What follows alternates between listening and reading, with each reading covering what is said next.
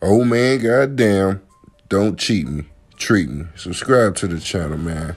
So, everybody all geeked up that Kodak Blac out of prison, man. Yeah, shout out to Trump for pardoning Kodak to get out of prison.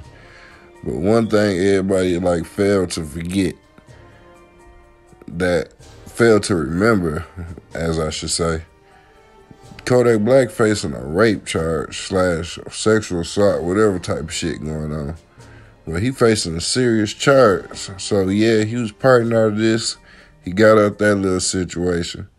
But Kodak Blac still got some shit going on, you know what I'm saying?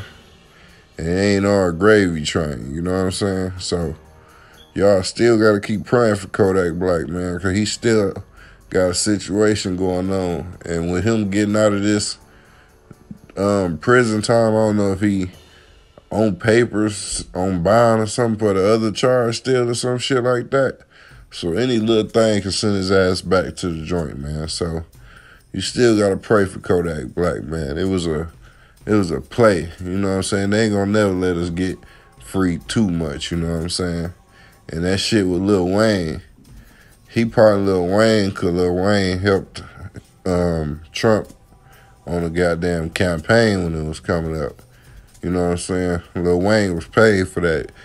Trump say, you come help me, you come show your face, show your support, and I pardon you. And that's just what Trump did. Trump kept his end of the bargain. So understand ain't shit for free, man.